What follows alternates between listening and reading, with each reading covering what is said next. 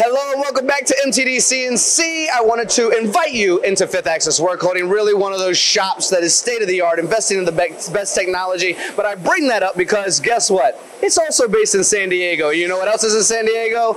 High rates. And what I mean by that is the expenses that go into the expansion of buildings, real estate space, building vertically upwards, which we can't always do, but we're trying to because space is so darn valuable. Just like the space in this interview when I talk too much. And I got Matt with me, and Matt's supposed to do all the talking. Matt, we have a great shelving unit behind us. Obviously, that whole long-winded introduction was to introduce the audience and for you to allow a moment to say, we have a brand new shelving unit we'd love to introduce to the audience as well. What sets this unit apart, and why would someone want to invest in it? Sure, so you hit on the main thing is floor space.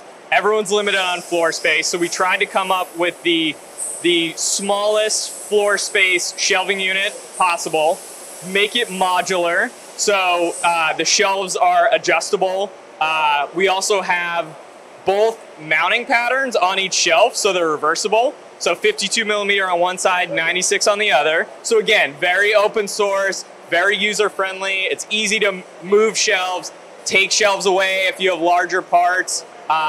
It's very simple. It's like everything we do, we try to keep it simple and make it very, very easy to install, easy to work with. People can understand it. It's a few bolts, and it's just a good modular design. It's not overcomplicated. Two things that pop up in my mind. One, you need to install an easy button on the side because that's about as easy as it gets. Just to go, I'm ready to go. Exactly. And then the second thing is, and we use this word probably far too much, but I think it fits perfectly here, is just the flexibility. 100%. Because once we've gotten the audience, once we've gotten customers, once we've gotten potential customers to realize the ease of use, that they can set it up and be ready to go. They can flip the shelving around based on what's going on. The part sizes can be adjusted, and that we're vertically integrating to help that floor space as well. We also need to be flexible. I mean, this day and age, as much as we want to have a million parts of one thing, it just doesn't work like that, does it? No. And we're gonna have so many different things. So your flexibility, really a fantastic shelving unit. Absolutely, absolutely. So it's expandable. So as you grow, you can add more shelves, more shelving units as you add more tooling, basically. So that was a big consideration.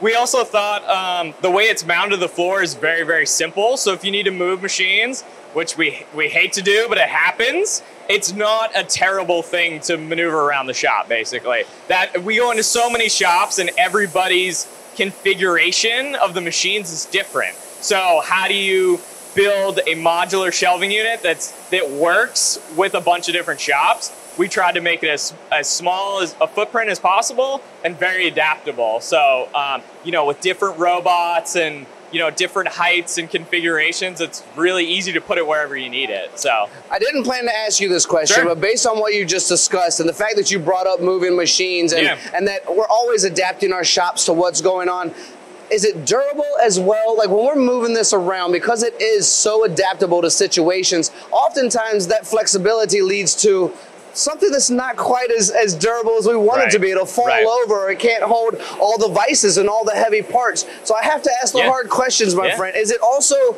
durable? Is it gonna fall over on me? No, it's very durable. That was a big consideration. We wanted it to be rigid, but not overbuilt, not over-engineered. So that was a big consideration. It's absolutely rigid. We also built some really trick little scribe lines and features into the shelves to make it easy to teach the robot. So when you move it, you're not going through the headache of reteaching all the positions. You can basically teach one shelf at a time and replicate. So we've learned a lot with all the different automation cells that we've used, and sometimes moving and setting up or reteaching is a lot of work. So we tried to make that as simple as possible. And we have a lot of customers that get into automation and they have no idea that no one's gonna tell you that like you gotta reteach every position, right? So we're trying to get ahead of that, so when a customer installs the system, you're like, okay, you just reteach the shelf and you're good to go. So something I have to say, just so you know, in case you do not know the history of Fifth Axis as a company, is that, and I get this from Matt, what Matt just said, is not everyone's gonna teach you that you have to teach the cobot or the robot, all these different. they've learned the hard way. I bring this up because their work holding was created because the work holding they were using wasn't working in their 5-axis machines. So everything that they're doing, they've proved on their own shop floor by buying darn near 1 or 2 of every machine on the planet. If you ever get the chance to go here, which I highly recommend. Last thing I want to ask you, again, not necessarily a hard question, because you and I have done this before, and it's a conversation we have, which is we want everyone, of course, to buy the 5th Axis product, but you set things up in such a way that if someone has already invested in other products, they can utilize that investment without having to throw that away and reinvest in all of these new things, which create the higher cost. So I'm going to bring it up for this shelving unit as well. If I have other products that currently exist, can I utilize them in this shelving unit, in this automation cell? Absolutely, absolutely. So when we talk hardware, especially for automation, it's very open source. So you can buy the components a la carte as you need it, and that's a big point of emphasis for us is we don't make all the products in the world, so certain customers have certain needs or they have existing tooling, and we want to be able to be backwards and forwards compatible with a lot of the other brands or custom stuff that people have made.